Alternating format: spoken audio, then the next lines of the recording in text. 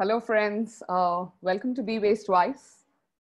I am Shweta Dandapani. I am the community builder at Be Waste Wise. And today we have a panel on the role of packaging in reducing food waste. It's a pretty interesting topic, and I am quite excited about listening to what the panelists have to say. The panel, topic idea, as well as the moderation is by Gijs. This is the second panel he is moderating for us. If you have not seen the first panel, please head to the video panel section on our website and you will find it listed there. Gijs's area of expertise are food and organic waste, plastics, sustainable packaging, sustainable smart cities and metropolitan areas, refugee camps, change management, and entrepreneurship. Today, he is talking to Helén Williams, who's an associate professor at Cal State University, and Richard Swannell, who's a director of RAP globally. As usual, we will be taking questions from you, so please feel free to use either the chat, which you can see, the chat box, or the Q&A, and Gijs will ensure that the questions are posed to both the panelists. So yeah, I'm just gonna hand this over to Gijs, and that's about it.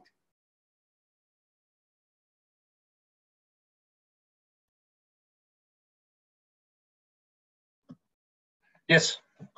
Hi there. Well, thanks for the introduction. Great to meet you all this afternoon. Well, at least here it's afternoon. And today we're working on the role of packaging in reducing food waste. My name is Gijs Langeveld, and I'm really excited to host this one because today we have some great experts on the line, Helén and Richard. So I will be introducing them more formally in a few moments. Just one tip, if you're watching this live, you can use the chat feed and just ask your questions or mark your comments during the presentations and we'll get back to them afterwards. So the topic of today is actually, the challenge is how are we going to feed the world's growing population and reduce our climate impact? Reducing food loss and waste is a substantial part of the answer. In 2015, nations of the world adopted the Sustainable Development Goals, including a call for halving the rate of food loss and waste by 2030. So, at one of my projects, which I'm managing at the Knowledge Institute on Sustainable Packaging, we asked ourselves, to what extent is food packaging creating actually added value? Food packaging on the one hand protects the contents, extends shelf lives and shares product information. However, on the other hand, packaging also results in waste and litter. Also the end of life options, what are they doing? So today we'll discuss this role and see what is needed to change towards a more sustainable society. So the first speaker I would like to introduce to you is Helén Williams. Helén is an associate professor in environment and energy system at the Cal State University. And for the past 10 years, she has done research in the area of packaging and sustainable development. She is strongly committed to contribute to sustainable development. Hi, Helén, are you there? Yes, I'm here. Thank you for inviting me to this chat. Well, great to have you here. So could you briefly introduce yourself, your background and your experience in food waste, please? Yeah, as you said, I've been working now with research for more than 10 years within the area, starting off from a packaging perspective because I used to work in the paperboard business before going back to the university and start my research projects. And of course, then to start to view what about this, how to develop packaging that provides consumer to do better. So I have done studies within the entire supply chain, but mainly look into retail and consumers and trying to understand how do they interact with food and packaging and how can we provide better solutions for them not to waste food. And also, of course, to be able to make it more intuitive how to sort and how to recycle packaging. Very, very interesting. So you've done many research and about retail and consumers. And could you explain us a little bit about the role of packaging for resource efficiency in the value chain of food waste? What is packaging doing in that specific value chain? Yeah. For a very long time, a lot of researchers and scientists have focused on packaging itself to look into the material and the environmental impact of different materials. What we do is that we use a service perspective of packaging, meaning that we look more into the functions of packaging and more than the indirect effects of packaging. So what we try to look at and want to look at is both what packaging functions and what services they provide. Of course, the main function is to protect the food. And then we have a lot of different functions that facilitate handling of consumer. It's both like opening, reclosing options, making it easy to empty the packaging, and the most important of them all, to make sure that consumer can actually buy the right amount for their needs.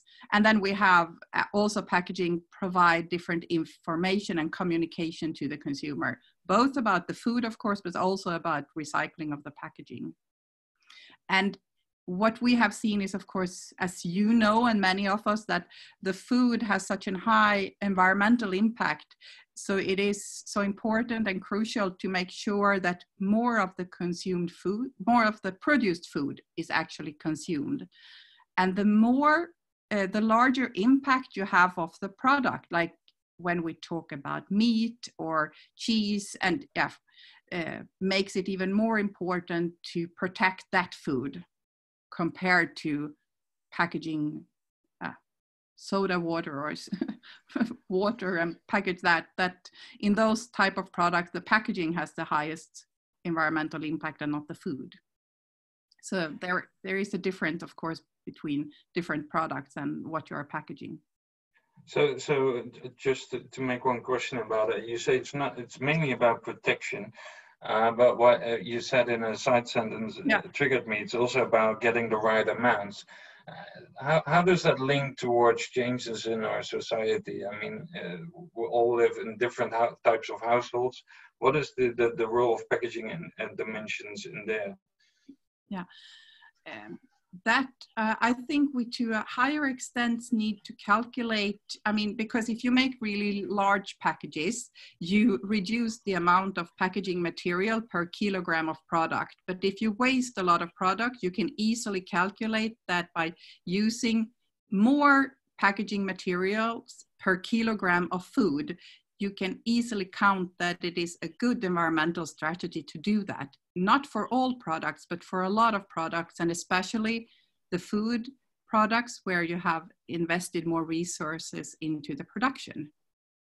And since we, in many European countries, we have more households with 1 to 2 persons household, we need to see to it, are we offering the correct amount to many consumers? Because what we see in our household studies, that a lot of consumers buy their products, they open the products and use some of it, half of it or 2/3, and the 1/3 or the half of the products are left in the refrigerator and often forgotten, which means that they waste it in the end. So it is, you can do, of course, with information, but what we have seen now in the latest studies, it's really to make sure that more people can buy the correct amount of food.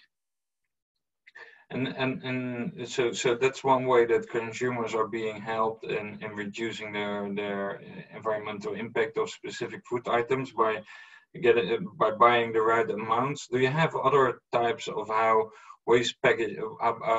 packaging helps consumers to act in a way that reduces environmental impact? For some products, it's also the reclosing options with packaging, where you have different kinds of sticky packaging that recloses more easily and make the product not to dry out and to make it last for a little bit longer.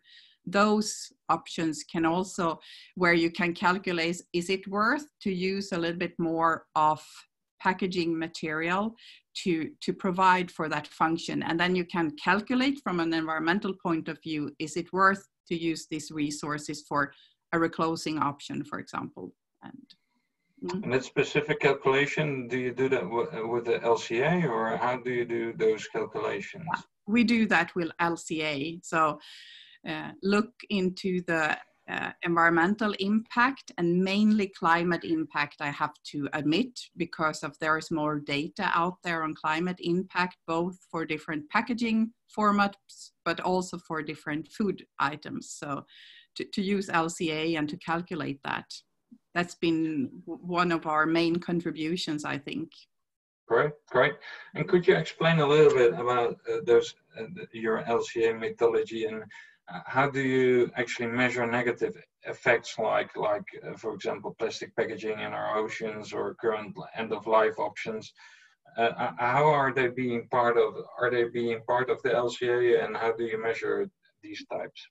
One thing you can do is that you calculate from consumed food instead of produced food, so you get the inside, some numbers about the amounts that people are wasting, so you get those numbers into the LCA from the beginning. Another thing that we do is that we work with scenario techniques, like if consumer waste these amounts and you invest in a little bit more packaging, like if you make a smaller pack of something, a more portion pack, that means that you are increasing the amount of packaging material with 30%. And if we are increasing the amount of packaging material with 30%, how much food loss would that respond to? What is the equal climate impact of the food loss? And then you can theoretically calculate the impact of the food waste versus the packaging material. Okay, great. How do you see like negative effects, like which we mentioned before, like influencing or the litter or end of life? What is your view on how we can prevent these more and more in the future? How could we manage our packaging better in the chain to actually prevent the negative spillovers? Yeah, that's of course I'm also following the research that is done, both to measure the litter. How do we get better figures, numbers, so that we know more about how to address this into the LCAs. But what we have been doing is more that we try to understand how do we make consumers and people involved in this work, how do we make sure that they actually put the empty packaging in the right bin in the end? How can we make sure that more of the used packaging actually comes back into the recycling system? Because what we see is then when we have packaging that are a little bit too dirty, or packaging that makes the consumer uncertain. How should I sort this? Do I have to make it clean? All of these uncertainties will direct more packaging to the waste bin instead of the recycling bin. So we need to understand that and be better in the design and the communication so that more comes back. Okay, great. Last question from my side. Have you identified new packaging innovations which are entering the market now, or which are already on the market, which actually reduce the food waste dramatically, in a sense that, well, you say, well, these are examples which are actually such a good example that we should learn from that? Yeah, when we go into a supermarket here in Sweden and look at the different packaging, I think there are still few examples actually that I can talk about. There are initiatives to communicate in better ways like it's not bad after the best before date. I'm sure you have seen different variety of those where producers add a line like, you can try this product after the best before date. So those examples exist. And I also think that for beans and lentils, that where you have the paperboard solutions instead of the metal cans, there are a larger variety of sizes today where you can see this is a smaller size, more directed to single households, and those at least options where you have different sizes are interesting to see that they're coming up in the market. Very interesting. Before I go to comments from the people, do you have anything that you would like to add to your story and say, well, to the webinar, like people, like this is an important point when you look at the role of packaging in reducing food waste?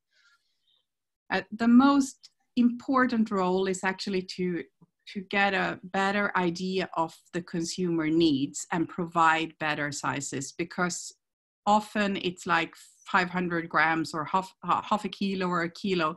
It's too little knowledge and too little care that has been taken into the area of trying to figure out how much food do actually households need. That is one important area. And then for some products, like a lot of dairy products that are more sticks to the product, we need to figure out better solution about how to make them easier to empty, because quite a lot of food is wasted for specific dairy products that we. Oh yeah. Can you give an example of a dairy product which is difficult to empty? I would say the most common example that where I have measured in household, it's the yogurt or sour. We have a lot of sour milk, yogurt and sour milk products that are stuck to the inner surface of the packaging. So their producers could do better. Okay, very good. Well, I've got some comments of the audience, and the first one is that well, I use a lot of bulk packaging instead of and use my own reusable packaging. So it's not really a question which is posed, but it's more like a comment. So is that something that should be a way forward, which is more sustainable, that we all use more bulk packaging? Yeah, for some products where it's dry and they last for a long time, that can be an option for many consumers also, I think. But where you have a very limited shelf life for fresh produce, and it's so important that the packages, when you take them to the store and reuse them, that they are clean, that you don't get any bad bugs with you or with the food. So I'm a little bit afraid of that, in a sense, for the fresh produce, that we start to get more of bacteria and that people get sick, or that the product don't last for a long time. Of course, if we go back to a system where we buy everything by the day and we consume it in the evening and not store food at homes, and there we have more. So I think there will be in the future different shifts. We will have some of that where we consume perhaps more by the day, that we don't store the food. But I think we will also see some food that we transport longer distances, and that we need to make sure that they are properly sealed and safe for us. I think we will see both in the future. Okay, cool. So a second point is that picking the example of single-use plastics, they would like to know what's your opinion regarding one single meal package, food waste versus packaging waste.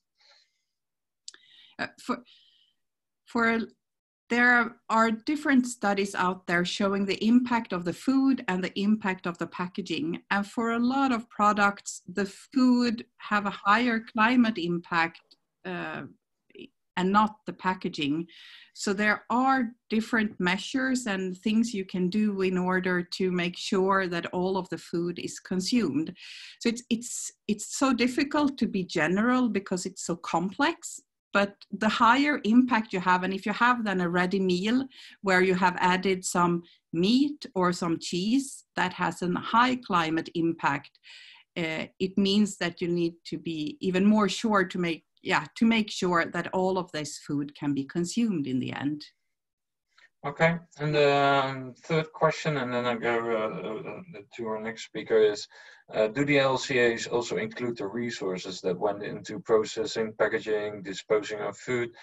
that get recalled because of packaging mishaps, like chicken nuggets which are recalled. Is that part of the LCA as well? With recalls, when mistakes happen, those are seldom included in the life cycle assessment. And I haven't taken that into account in my life cycle assessments. Okay, but it's only very seldom, as I understand. Yeah, I think from the big streams of food that you have, of course, there are occasionally recalls, but those are not the big amounts. No, I understand totally. Yeah. Well, thanks. Thank you so much, Helen. I would like to move to our next speaker now. And I would like to introduce to you Richard Swannell.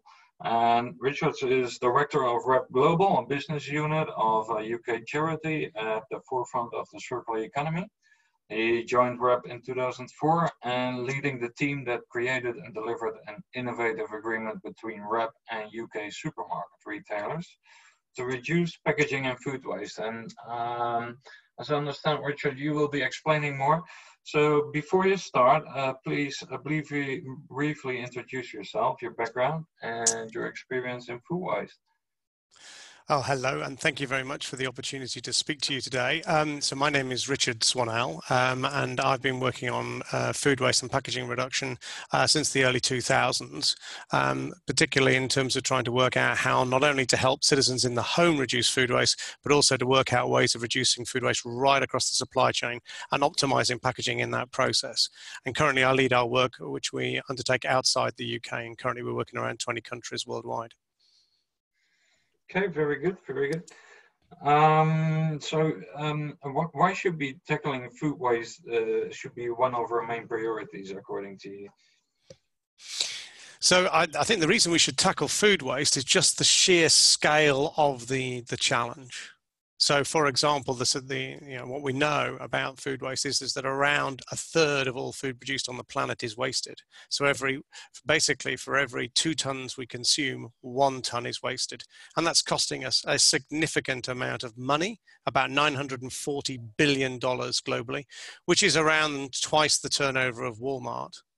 But also, it's also costing a lot in environmental terms. And Helen's already said a little bit about this, but you need the area the size of China to grow the food that is currently thrown away. And also, this is against a backdrop of 1 in 9 people going to bed every night hungry. So clearly this is something we have to work out. But in CO2 terms alone, it is 8% of greenhouse gas emissions are associated with food loss and waste. If that was a country, it would be the 3rd biggest greenhouse gas emitter on the planet. Yeah, 8%, that's a lot. Well, that figure still is jumping in my mind, like it's huge. According to you, is there a business case for food waste reduction? So what I'd like to do for the business case, if I may, is just to use a slide. Would that be helpful? Just to show exactly. So if I just share the screen. And here we go. And and share. Brilliant. And so great, we can see it. So this is a piece of research that we did with the World Resources Institute, WRI, and we looked at 1,200 business sites around the world. That's 700 companies in 17 countries. And what we did in each of those cases is we looked at exactly what it cost businesses to reduce food loss and waste, and then the financial benefits that they accrued from actually reducing those food loss and waste. And the results were even surprised us, who've worked in this area for quite a while.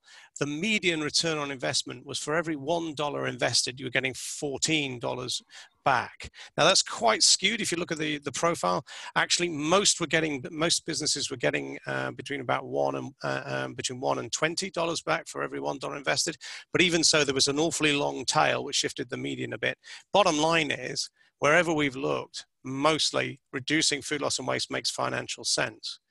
And I guess one of the questions you might ask yourself as a result of that is, why, if there's such a compelling case for reducing food loss and waste, there isn't more of it going on around the world? And we think this is the reason, is that most businesses get an invoice which is actually for disposal of food waste, i.e. taking it away and burning it, or taking it away and putting it into a hole in the ground. That's the visible cost. Whereas the true cost of waste, of what Helén was talking about, it's the, the growing the food, it's transporting the food, it's packing the food, it's the energy cost, the labor cost, the water cost, all of those costs, which actually, depending on the country in, is between 10 times and 20 times the cost of disposal. And so it's this understanding the true cost of waste, which is critical to understanding why businesses perhaps aren't doing this more.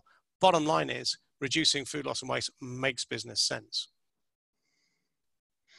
Oh yeah, very good.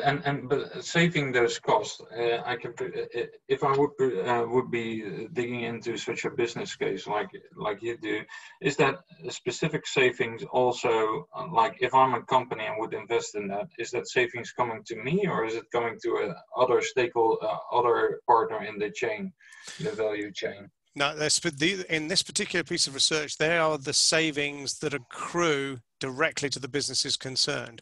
Although you're quite right. I mean, we've done work in this looking across the food supply chain for particular products, where we actually have found not only does investment in one part of the supply chain reduce waste for that part of the supply chain, but it can deliver benefits up and down the supply chain in that process. So looking for those systemic solutions is also key, and something that we've done as part of our voluntary agreements like the Courtauld Commitment.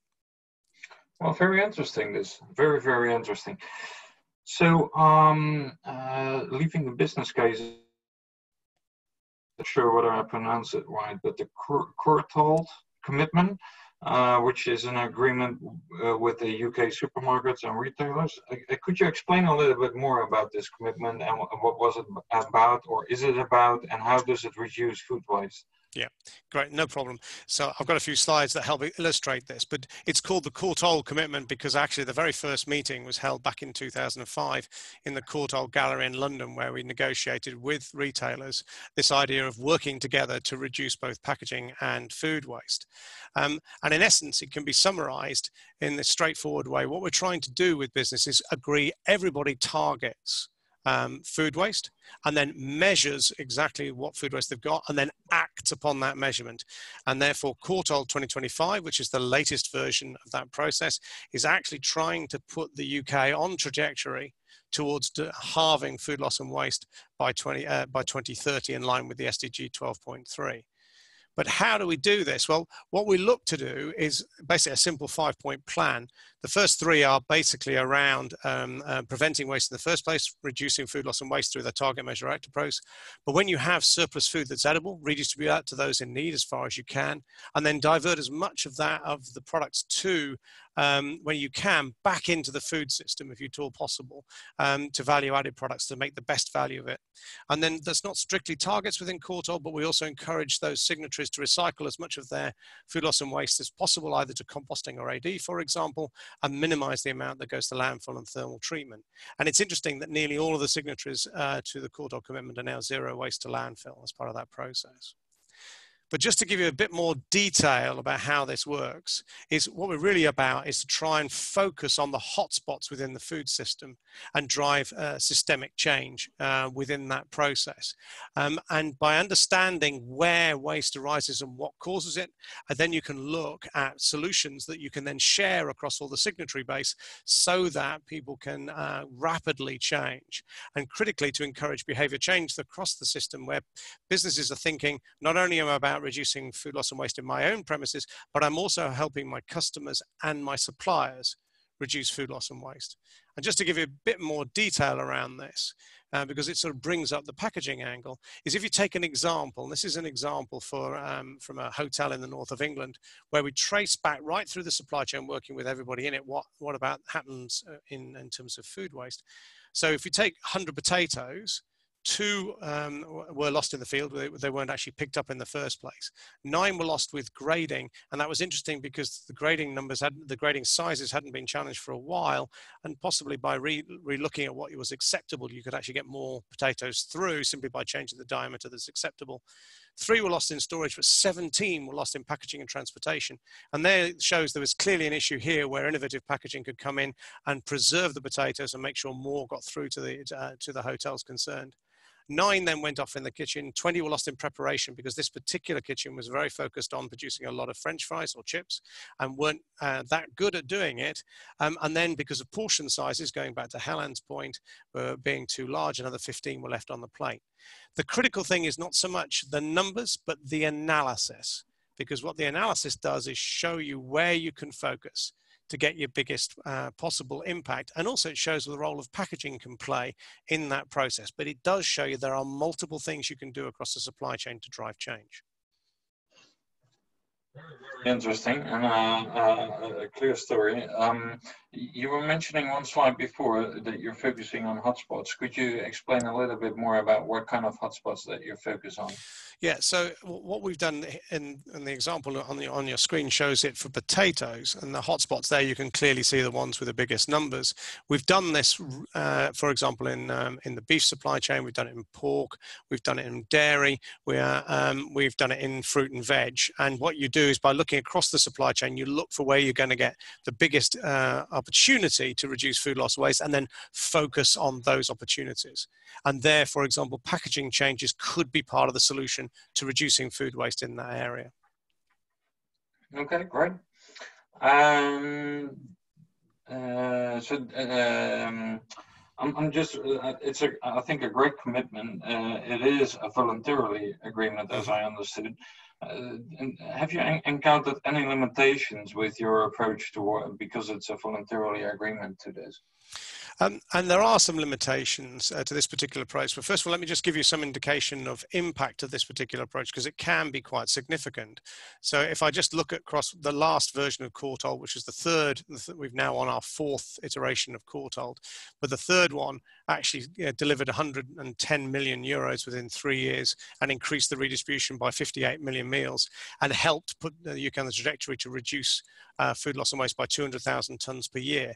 But also for us, what was a bigger benefit, and here's a picture of Wembley Stadium, but what it did is it also encouraged the retailers and manufacturers to help their citizens reduce food waste and support our Love Food, Hate Waste campaign. And that has actually helped citizens reduce household food waste by about 1 million tonnes per year, or saving about £3 billion. And the reason I've got Wembley behind there is 1 million tonnes would actually fill the entire stadium right up to the brim with food waste every single year. But where you've actually got, if you've got, like you have in hospitality and food service, many small businesses as part of the supply chain. So you've got tens of thousands of small hospitality and food service sectors. Then getting them to sign up to a voluntary agreement and working together on the hotspots becomes much more challenging.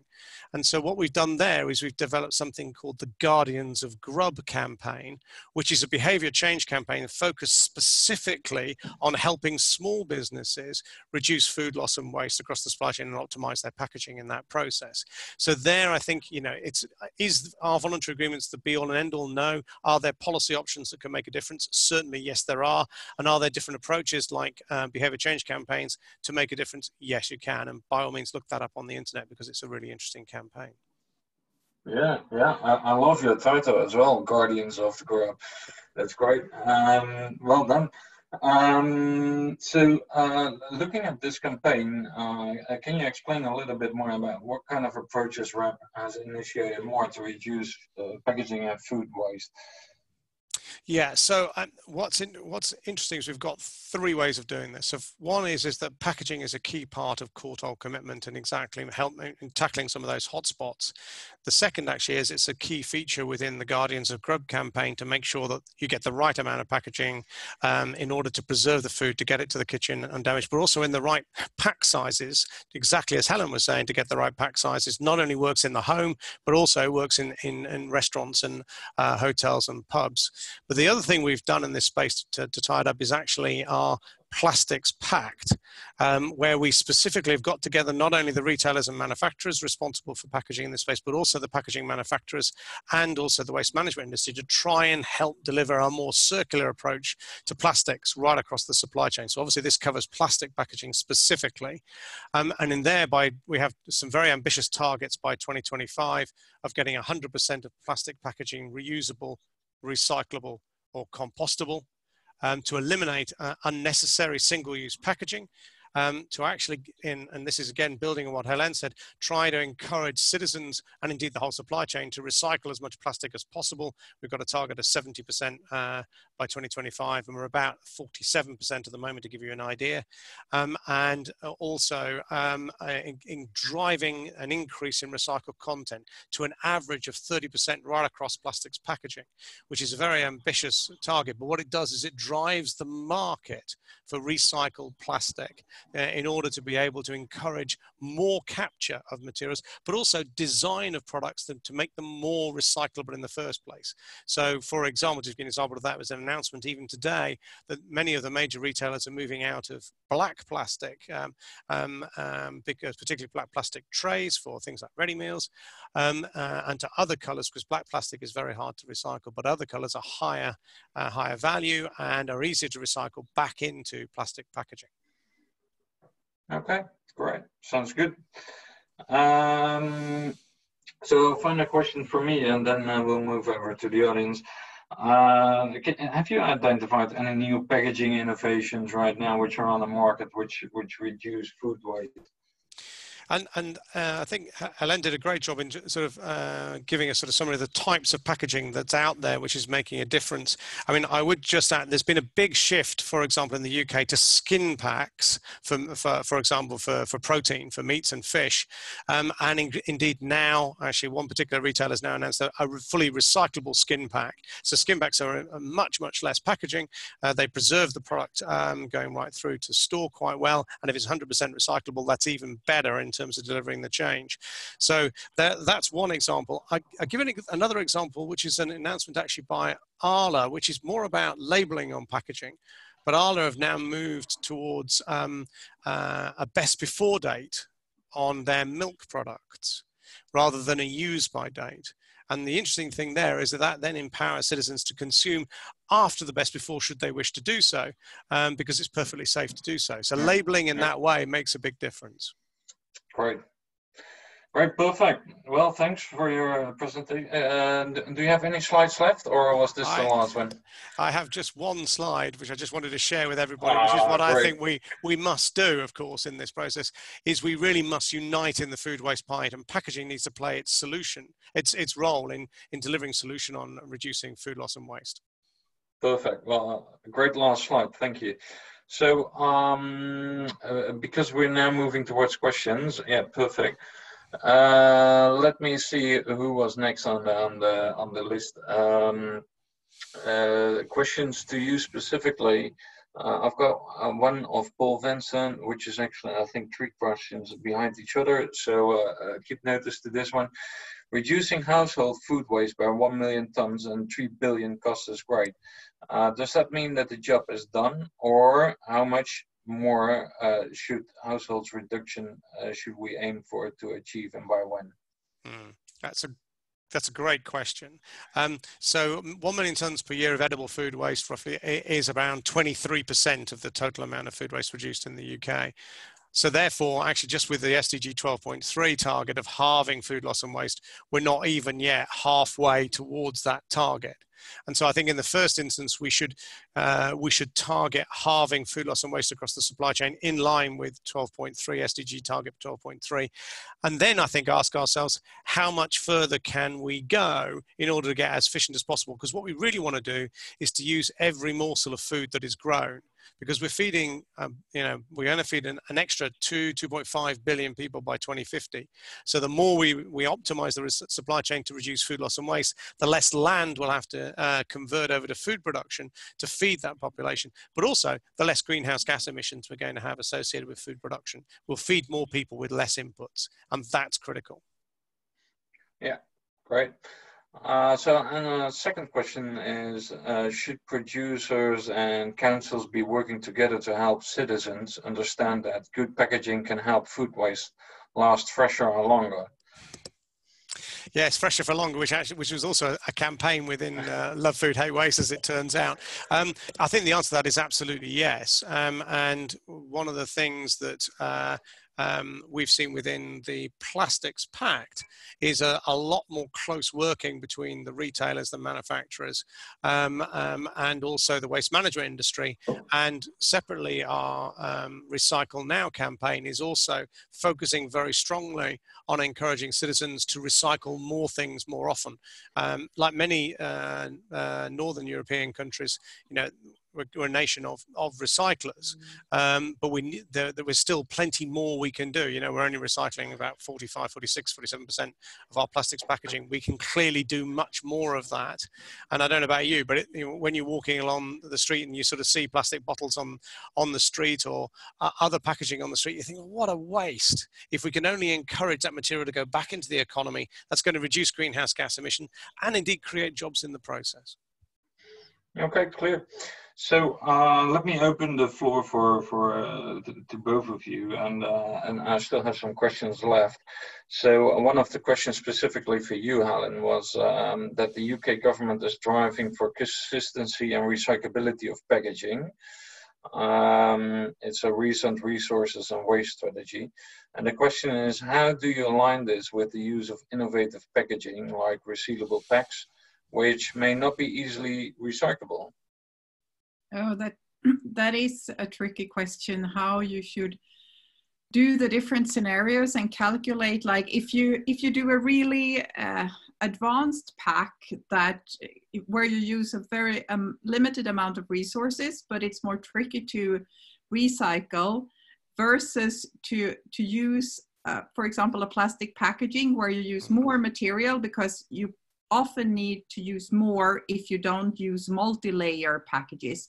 That is then easier to get into the recycling scheme. And there, of course, you need to calculate, and that's very contextual. In some countries where you sort more and get more back, it might be better to use a little bit more material to make sure that that it can be recycled. But in other countries and contexts, perhaps it's better to use a really thin packaging, more multi-layer, but that can be used for combustion and energy recovery. So and that's the tricky part. You need to be very contextual to realize which packaging solution should we go for in this country. And it's also then product specific, because a food item with a very high impact from the production, you need to do better with the packaging to make sure that more can be consumed. So it's very complex. Yeah, I understand.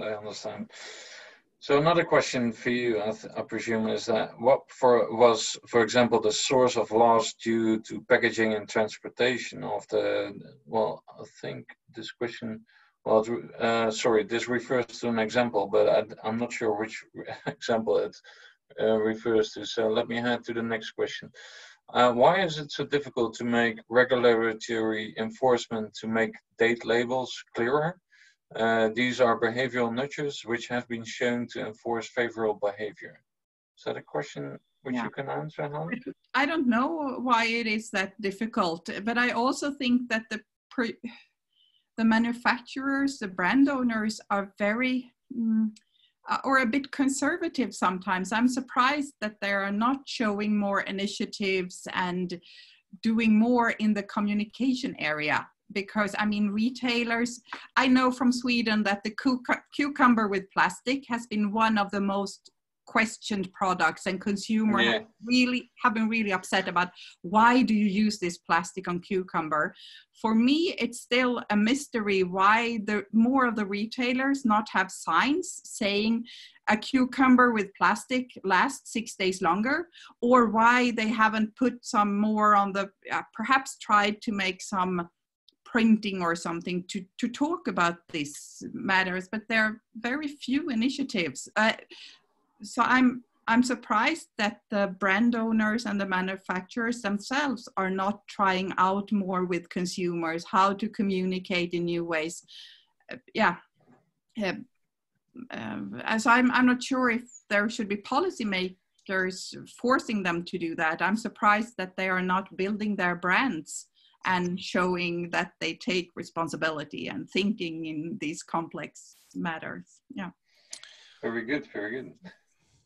Richard, do you want to comment? Yes, just to add to that, what's really interesting about this space is this is an area where there's been a lot of information campaigns for a while, but getting the message across is always difficult. And one of the things that's happened recently is some innovations where some retailers are actually selling particularly long life products like spaghetti and rice past their best before date, which is getting people into the habit of thinking, okay, so these are safe to consume after the best before date, even though they're heavily discounted.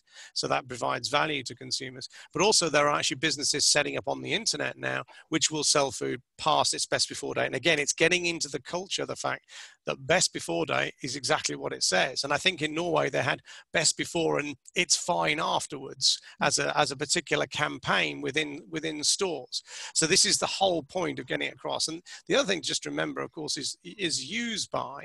But I know plenty of examples in households when we've done household research that people have thrown food away before the end of the use by, just to be absolutely sure they're being safe. And yet it's perfectly okay to freeze products right up to midnight on the use by date. So again, getting those messages across is good in terms of reducing food loss and waste in the home, but also in optimizing it down the supply chain as well. Okay, cool. I've got here 2 questions about upcycling and reusable packaging. I'll take them together. What are your thoughts about reusable packaging? It's for sure discussed more and more with Luke, for example. But is that kind of packaging, can it be? And another question which relates to this is that upcycling rather than recycling, is that also possible with packaging? What are your comments on reusable packaging and upcycling? Shall I? If I go, because Helen's already answered this once, I'll just add to what Helen already said on this, which is that the idea of reusable packaging has obviously been in the food industry for quite a while, and where it may well have examples exactly as Helen said is where you've got long life dry product, and there is a couple of stores. So Waitrose, as part of the Plastic Pact, has used its store in Oxford to actually start trialing various reuse options to see what works with customers. Because the critical thing is, are you going to end up with more wastage in store by going down this particular route? And are you ending up with more wastage in the home or less wastage in the home because you can actually help yourself to the amount of product you actually want to buy rather than being dictated to by particular pack sizes? So I think that this is an area where there is scope to do more, but I think we need to research it carefully to make sure we don't lead to unintended consequences. Because it comes back to Helen's point. This is about a net environmental benefit solution is what we're looking for. One that means that we're reducing the impact of the food system and not merely just putting in a solution and hoping it works. We need to be really clear that it actually ends up with less environmental impact because it's overall less waste. I also know of a project here in Sweden where they are doing ready-made meals within reusable packs. So when the consumer have bought a lunch, for example, they can take the packaging back and they take the responsibility of cleaning it and making sure that it doesn't, that it is clean and safe again, and then use it for another lunch. And those examples are, of course, interesting to look at. And as Richard said, that we reduce the net impact of the system in the system. Do you foresee any potential reusable systems for liquids? There are reusable systems for liquids. In fact, actually, interestingly, in the Waitrose store, they're looking at some of those. RAP's done some research, and you can find it on our website, of a variety of for example, reusable pouches for detergents. That's not strictly food, but it is a similar concept where you might have a machine in store which dispenses into a pouch which has got a good seal on it, which you can then take home, and then you can bring it back and refill. There are those options, and they can have significant environmental benefits. They also require significant investment. So the critical thing is trialing them in store and making sure they work not only for the supply chain, for the retailer, but also for the citizen as well. Because, you know, what you need to do is to be able to make sure that citizens can bring back packaging, because this is a whole new behavior change. I mean, we've only recently got into the habit of actually reusing our own carrier bags. Now we're thinking about people bringing not only carrier bags back to store, but also packaging back to store, which they have to clean in advance, as Alan said. So we just got to make sure that this can work. But are there solutions? Yes, there are. You know, it's just making sure that they work. Very good. Well, now I'm talking to you. I got the question more clear. Thanks, Ariel, for spelling it out to me. The example that Ariel meant was the example of the 100 potatoes in the hotel. So there's a question about to you, Richard. Could you explain what is the loss due to inadequate packaging, or which other factors played a role there? Yeah. So in that particular supply chain, and you know, the key thing here is it's the analysis. It's that systemic approach to identifying the hotspots that was key about that example. But in that particular example, it was just that the packaging didn't protect the potatoes sufficiently well, and there was more bruising than there needed to be. So there was a combination. The solution there was improved packaging as part of that process, but it was also looking at the logistics in the supply chain so that we could minimize the damage to the potatoes in that context, because potatoes are particularly prone to bruising. So it is just making sure that, well, what it was saying, there's a problem here. Let's go into the supply chain and work out what the packaging solution and the logistics solution can be to reduce that. Okay, clear.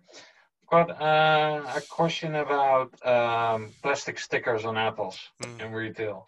There's already solutions to stop this with branding and identification.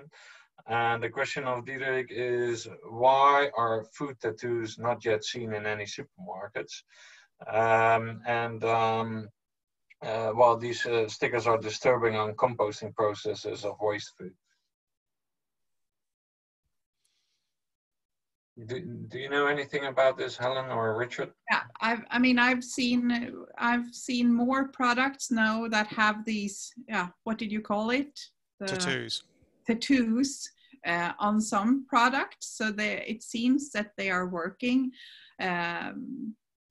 But they are a bit tricky to see. And I know from the retail, when people take different apples and go and weigh them, there are a lot of cheating, especially if you have organic fruit, and consumers tend then, when they go to and measure and weigh, to take a cheaper apple instead of the organic apple. And so there are, how to make sure that consumer pay the right numbers. And it is tricky and complex. And I don't know about the different stickers. That's not I don't know that much about that. And if I just might add to that, I mean, again, I'm not an expert on stickers, and I do know they're an issue in composting and in AD as well, although they can be removed. I think the interesting thing is, this is again some of the things that's being happened as part of the Plastics Pact, is trying to find alternatives to this, to try and see if there is a low cost one with minimum amount of packaging solution that enables people to buy accurately what is on the shelf, and particularly when you've got a lot of loose products sold, identification becomes really important. So I know that is a core thing that retailers are investigating at the moment. Okay, very good. I've got a question which has been posed some time ago. There's much unnecessary food snacks on our shelves, according to Ilse Murphy, that use a lot of groundwater and packaging. How could we make sure that more useful food products are produced rather than useful products?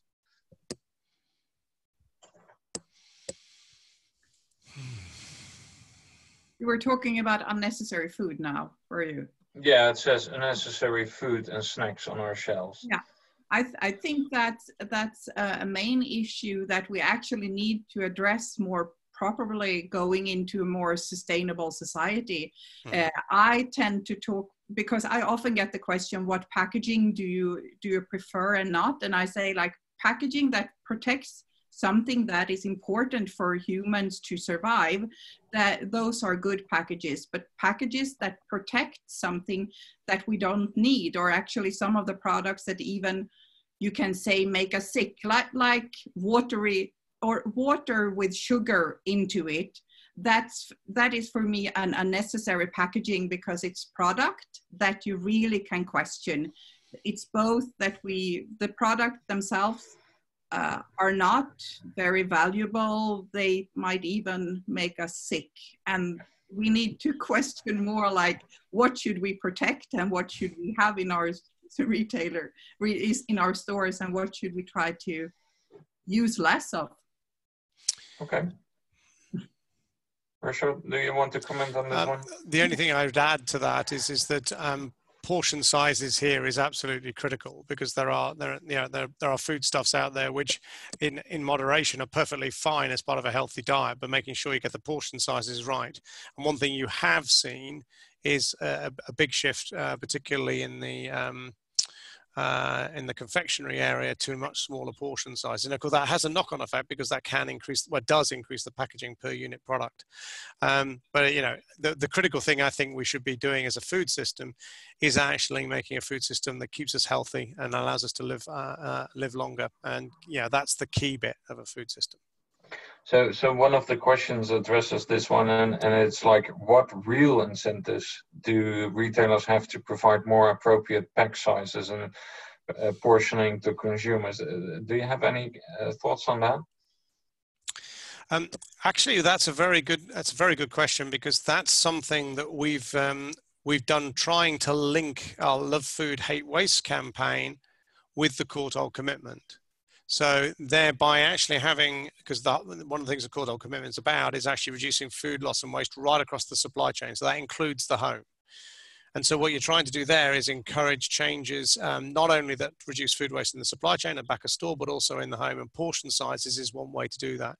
And actually helping people, I mean, there are things like Eat Me, Freeze Me packs, which are quite good at allowing people to select the amount of food they actually need for a healthy meal.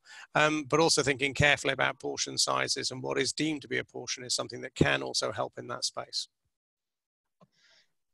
And of course, it's because we have today costs in the system, like Richard said, with all the hidden costs of the food waste that we don't see above the surface. And to try to find business models where we make sure that the food waste is accounted for. And of course, it is a problem that so much is wasted at consumer, because all of the system, they lose. You can think, if the consumer don't waste the 20%, that means that all of the system will sell 20% less in the future.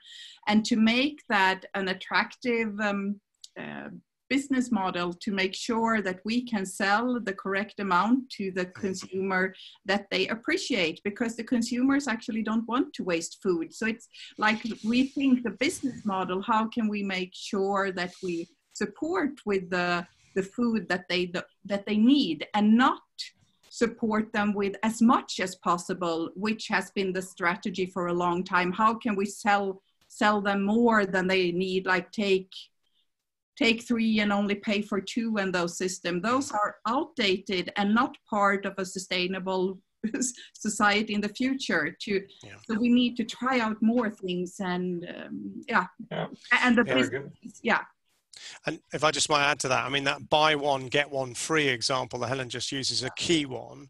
You know, when Courtauld started back in about 2005, 2006, 2007, you could go into major supermarkets and get buy one, get one free on perishable items, which are really, really hard you have to be very, very focused on food waste reduction to make full use of that. Now you won't see that. It's gone. You'll see buy one get one free on in the UK. You'll get buy one get one frees that actually are on non-perishables. That's fine, but on perishables, it's now you get half price offers or you get special price for combinations of things, and that's just part of that solution. And just to build on Helen's point about, if we're reducing food waste, does that mean we have to reduce production? And that's one of the reasons I was saying, well, actually reducing food loss and waste is actually one of the ways that we can feed the increasing population that we're seeing around the world. And that's quite a significant increase. I mean, some have suggested we might need to increase food production by 50% to feed the global population, given the dietary trends we're seeing. Actually, if we can reduce food loss and waste and drastically reduce that, that's got to be a win for the environment. Great. Just two final questions, and then we round up. I've got one question which is open already quite some time, and it's about your comments on PET packaging for beverages and recent growing ban across the world. Can you answer on, are there any alternatives to PET bottles? For example, Coca-Cola is using an aluminum can for water in the USA. Do you have any comments on that?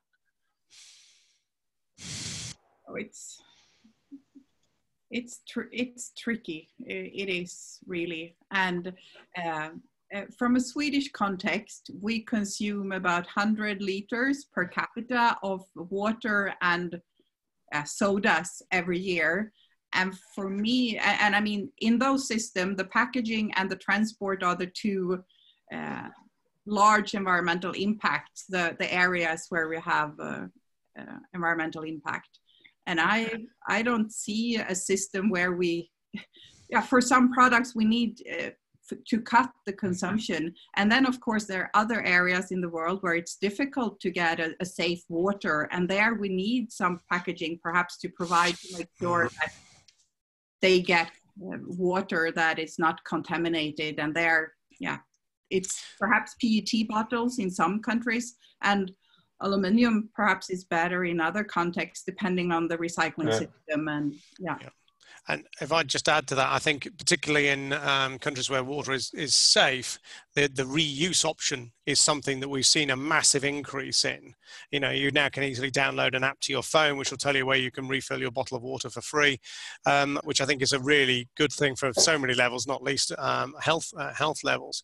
But the other thing is that it comes back to Helen's point earlier on. If we are thinking about an optimal solution, we need to think about recycling. If we are going for packaging, we're thinking about recycling and hardwiring that recycling in from the very beginning to keep down the environmental impact. This is why the Plastics Pact has got this target of increasing the recycled content up to 30%, as well as increasing the recycling rate. Because for where we want to use plastic packaging, where that makes environmental sense, we want to make sure we're creating a circular economy in those plastics, so the material goes round and round and round in a safe way, and it's not ending up in the sea.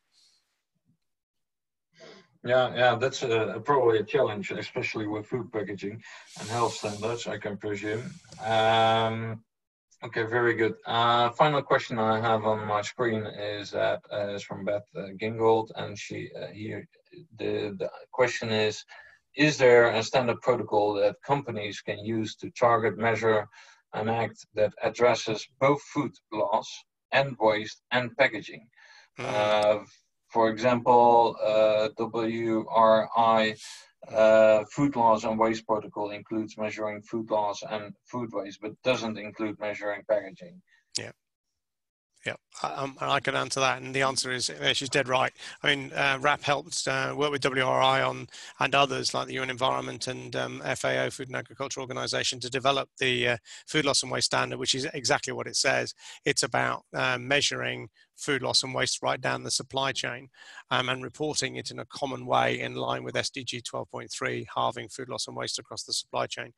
Unfortunately, there isn't as yet a standard that does both, as far as I'm aware, unless Helen knows different, but there isn't one that does both. I do think what's come out of this discussion, and it is a debate that I've come across in many conferences over the last year, is this idea that we're trying to optimize the food system, reduce its impact, and get the minimum environmental impact to get the food to us in a safe way. And clearly doing food waste reduction is a critical part of that, and so is optimizing packaging. But as yet, that's not been brought together to my knowledge. No, there are some options out there with initiatives about how to view both food waste and packaging waste, but they are not coherent yet, in my opinion. There are initiatives and ways, but I think the main thing that we need to focus more on is the thinking. Of course, we need to have the how to do it. That's important, but it's more like thinking in this holistic perspective where we talk talk about it and realize we need to have more things to figure out and not just focus on one thing the whole time, because now everybody talks about plastic. Yeah, but we need to see this at the same time. And that is such a difficulty with the more of a holistic perspective. But that is where we then have to find how can this be summarized and make it a little bit easier to do the holistic progression and design initiatives. And there are initiatives coming out, I think, in that areas, but it is complex. Yeah, very good. Well, the whole the role and the functions of packaging and food waste, it seems quite obvious, but once you get into the detail, the devil is always in the details, so then it becomes complex, I presume. Well, we're coming to an end. Well, first of you, Helén and Richard, I would like to thank you very much for your time and sharing your expertise. Very, very, very thank you to you. Thank you for organizing. Yeah, and yeah, it's been a real pleasure from my side, and thank you for organizing it as well. Really enjoyed it. Yeah. Well, thanks. Well, the audience, thank you for your attention and your questions. We try to address them as best as possible, but we're running out of time now. Be Wastewise, thank you for hosting this webinar and this series. And I understand it will be all online available as a replay to you or to share it with your friends. And I will share some of the key messages also through beyondfoodwaste.com, which is a blog which I run together with Kat Heinrich from Australia, where we share best practices about food waste around the world. So I would like to encourage you to take a look there as well. And thank you. Sweta, do you want to do some final comments? Yep. Thank you, guys. Thank you, Helén, and thank you, Richard. It was a very interesting discussion. And thanks to all the participants for making this a very interactive session. There were quite a few questions. It was absolutely great. Thanks a lot for this great panel. And for those who are watching it, we still have a few more panels before we close 2019. It will be up on our website, so please subscribe to our newsletter, and you will get intimation the moment the moment we plan another panel. So yes, thanks a lot, and bye-bye, wherever you are. Have a good day or good evening, whatever is left of it. Bye. Bye-bye.